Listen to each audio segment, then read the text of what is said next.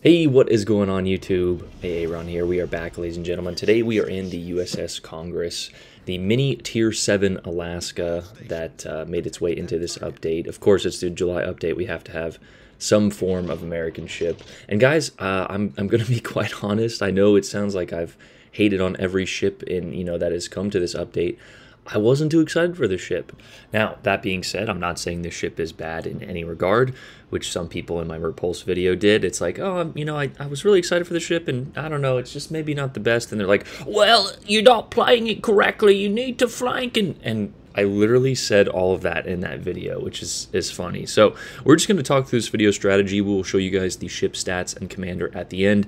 And then you guys can make your own decision. The Repulse and the Congress are available for quadrands in the store. And according to a few people on my Discord and Blip, I believe, you can get them completely for free. Now you will have to do the calendar. And guys, the calendar, you can unlock keys for both promotion orders and silver. So the calendar is a very great option. I believe it is in the store with a QR code, or go to worldofwarshipslegends.com. I will try to have a full video on that, but guys, I'm actually in Florida right now visiting my family, so I'm going to go have a few drinks on the beach. So we're going to enjoy ourselves. But first, let's get into this video. Right off the rip here, we went to the left. I was actually, if you noticed in the beginning of the video, I looked at my teammates to see which way they were going. And I actually have to give a huge shout out to this Awami. On top of that, we have to give a huge shout out to our destroyer player, who is Rowan here. He is an excellent player, and I will get more into the strategy of that. But this Awami player, I could tell, understood the game. He mentioned that he was spotted, and we would have figured out where the destroyer went. Obviously, the B cap is being contested there or captured, so we know that's where the destroyer is. But sometimes, as a battleship or cruiser player, telling your team when you're spotted gives your team just that little bit of an advantage. And the only way he could have been spotted was that center island there at B, which we of course pinged, and then the B cap started ticking. So information like that is fairly helpful, because now we know that there's not a destroyer out here on the left flank. Now you will actually see me slowing down, and this video could have been ended a touch shorter than I wanted it to be with what's about to happen next. So we see that we have two battleship support here, both an Awami and a Pommern, which are battleships that are going to do pretty well in close support. So we wait at the corner here. We don't really see any ships. We see a few, multiple ships in the middle there and a bunch on the right. So we're going to go ahead and go around this corner while trying to take multiple crossfires at other ships. And that is when the Iowa, I literally said just the most expletives you can, coming around the corner, turning broadside at the worst time. And we actually only lose about 1/3 of our health. Thank goodness that the Congress rather has an underwater citadel. Well, basically the Alaska as well. And we will go over the armor profile at the end, but if we did not have an underwater citadel there, we probably would have been either dev struck or down to, 2,000 health. That was a pretty accurate salvo from that Iowa. But he went around the corner broadside. We target the rear plating there, get a nice chunky 5 penetrations, which is actually a 100% hit rate. He shoots us again, angled, and we actually only have a 27mm bow, so you want to be angled like this. I'm going to be quite honest, I didn't know this thing had 27 in this game, so if you see me bow tanking kind of like a moron, then, well, that's why. But using your bow armor and your side plating is going to be a lot more effective. Now, obviously, if you have a bow that can, bounce, you should do so, but we did not have that for, 27 obviously gets overmatched by 406s and above, so it would have been better to angle. And what we mean by that is placing your belt armor, placing your ship at an angle where the belt armor is more likely to be hit than the bow armor.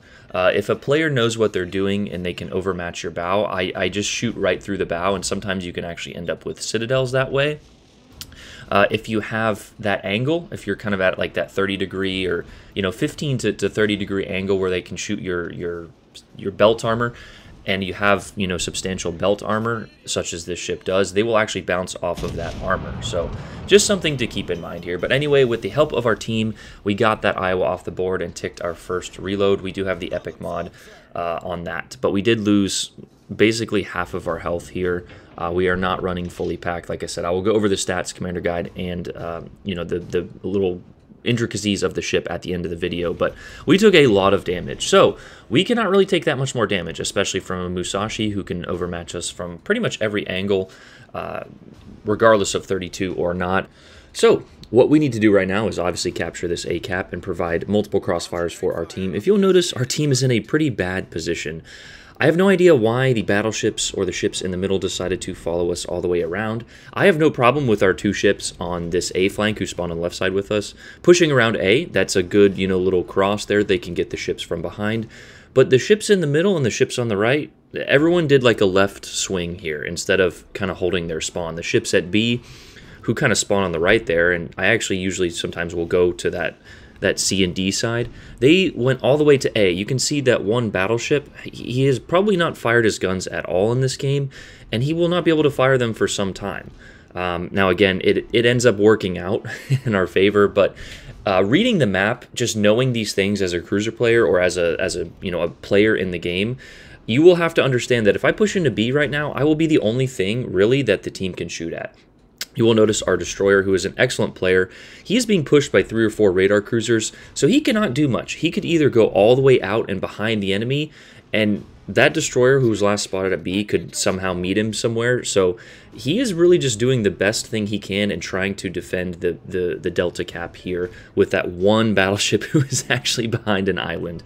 Paying attention to the minimap is a trait a lot of people do not possess, and they should. If you just look at the minimap, sometimes it's not, a lot of people are like, wow, you're such a good player, how do you do this? Well, I just really look at the minimap. By paying attention to the minimap and what your team is doing and putting your ship where they are not, really. Now, obviously, our team is kind of focused on the left side here, but we got the A-cap, and then we are developing this crossfire while not being spotted. So a huge shout out to our destroyer, Mr. Rowan, for spotting for us and trying to do the best he can. Some games, you're just not going to get the game to go the way you want, and you just have to do everything in your power. Number one, not to die. That's a huge lesson in this game if you can learn it from Mr. Rowan here. And also just to kind of provide support for your team. If he does not spot in this situation, I cannot get these shots over the island. Now here, I really wanted to push forward, but there's a great reason why we did not. There is a near full health Musashi out there. 2 salvos from him, I would probably be dead. So paying attention to minimap and situational awareness is just a huge factor that cruiser players need to utilize, and many don't. They think it's just, camp island, etc. And also, don't follow your team, right? If you kind of look at those ships to the left, that battleship is still following the other 2 battleships, and it would frustrate me as a player to play half of the game and not shoot my guns once, right? If you haven't fired your guns in 3+ minutes and the situation doesn't call for it, for example, if you need to remain dark and not shoot in order to live, which we end up doing later in this game, then yeah, you haven't positioned your ship well. So don't take massive flanks that are not needed, right? But there was a beautiful shot on that Belfast trying to eliminate radar cruisers. That is your number 1 priority in this ship. And speaking of, we have a broadside Seattle here, so of course we're going to try and take a shot of that. And that is when we notice the Hayate and the Cleveland on that flank. We get a beautiful broadside salvo for 1 Citadel. I don't know if it's because we have 2 less guns, but I just feel like I wasn't getting in other games maybe the salvos that I would be getting in the Alaska. It could just be one of those RNG type feelings. RNG wasn't going our way. Now, of course, that was a beautiful salvo, but I before that I was not getting any of those similar salvos. But regardless, we just have to do our job and DPM here.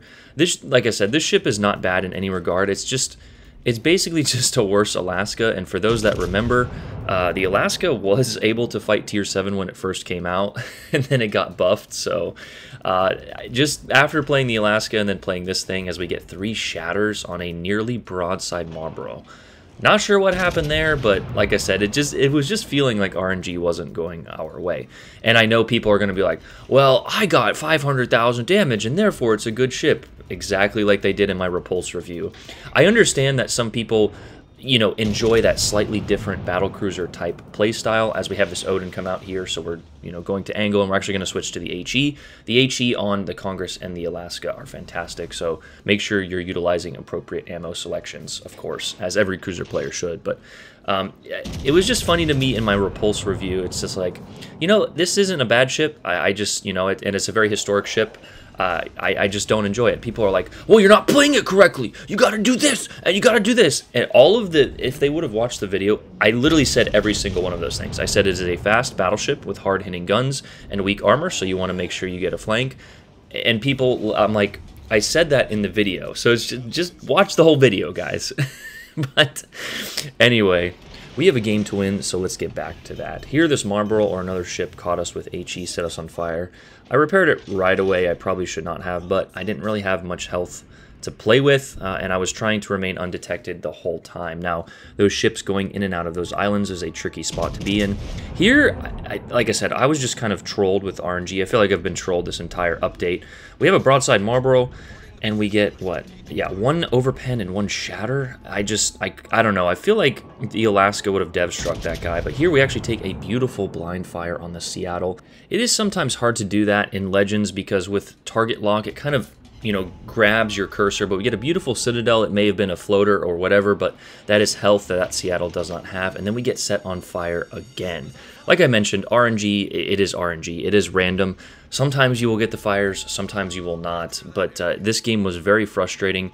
You can just kind of see our team is just kind of fumbling around, so sometimes when you're, when you know what you're doing, such as Rowan and myself did here, you have to...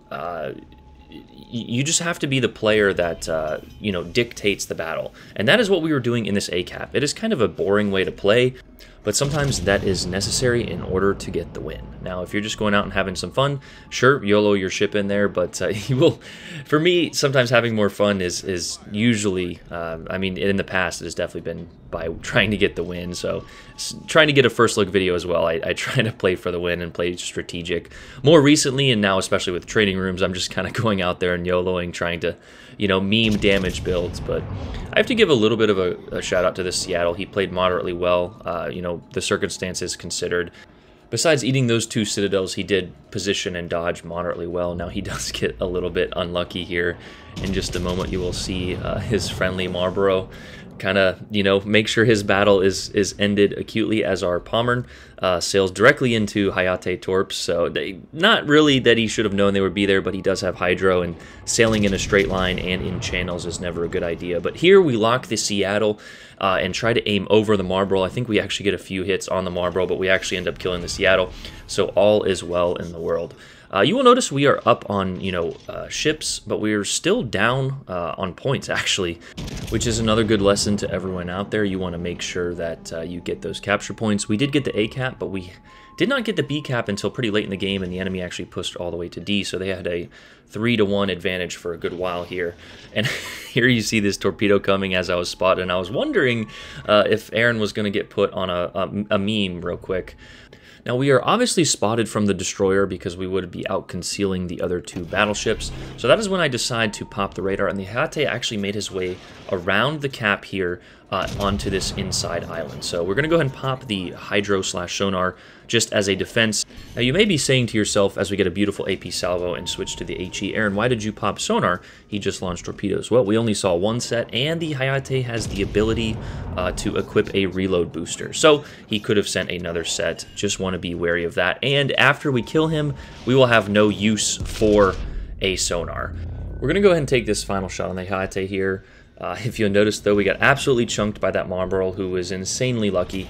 We had his broadside 2 or 3 times already, and with 305mm guns, an American, super heavy or whatever these shells are, we should have absolutely blasted his broadside, but I think we've done a total of 2k damage to him, and it will only continue. The Marlboro has one of the biggest citadels, and I know for a fact that I have yeeted, Marlboros up close, especially with an Alaska, so he got us pretty good, and I wanted to return the favor, but you look at the angle on the mini-map, and it's like, what are our shells doing here?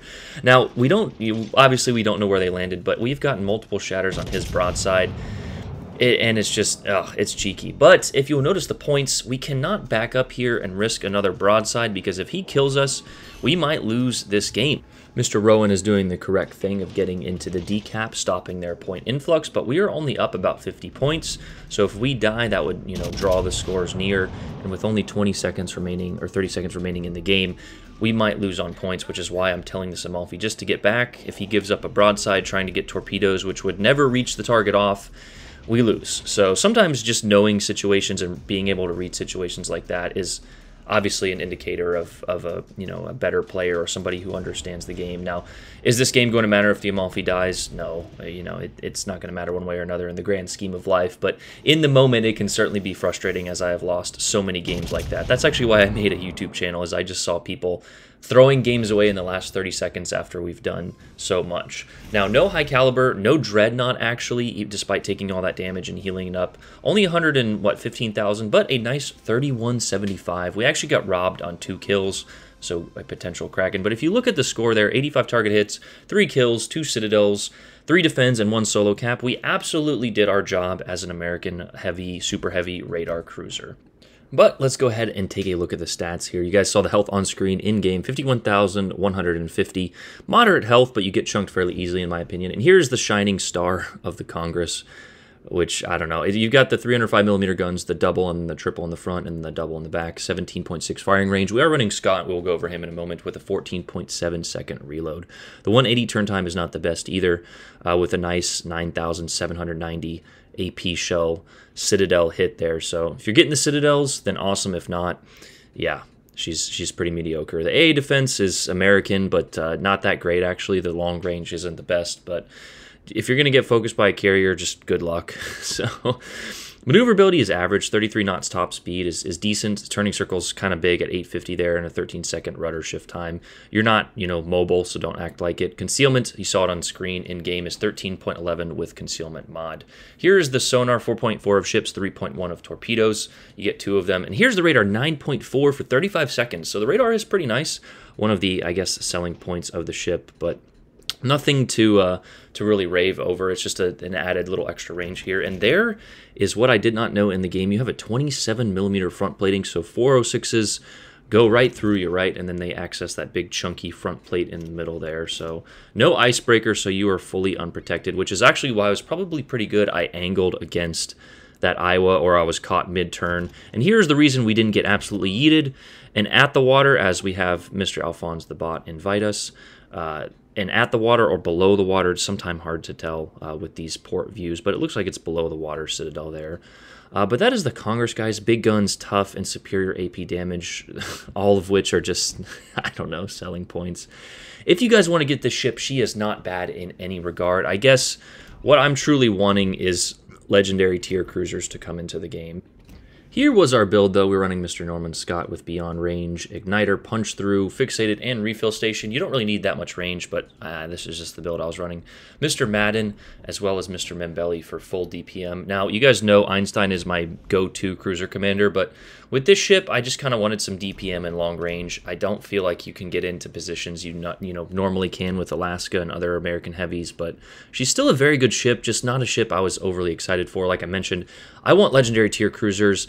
I already have the Alaska. If you have the Alaska, yes, you can get some preferential matchmaking with this ship, but it's just not something I would, I'm trying to pick up anytime soon. But you are able to get her for free in the store. But as we mentioned in the video, even though I'm not a huge fan of the Repulse, despite the Repulse being a moderately to good ship, a fast flanking battle cruiser, I would get the Repulse over the Congress, and that is coming from an American heavy cruiser main. So do with that information what you will, but you are able to get, these quadrans through missions, through crates, and also the Steel Hunter campaign. Make sure you guys are winning battles in Tier 8 and Legendary Tier to get that extra steel.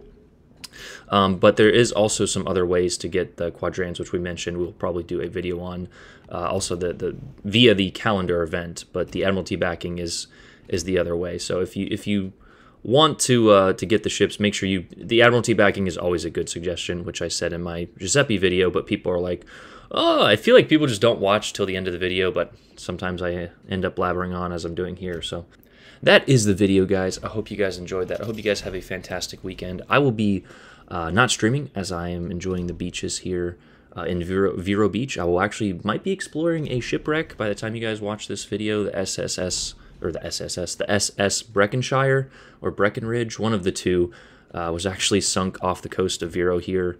And yeah, it's only 200 or 300 yards out from shore. I swam to it last time in rough seas, so we're probably going to take a smarter approach. But anyway, that is the video. Hope you guys enjoyed it. Hey, run out. Peace.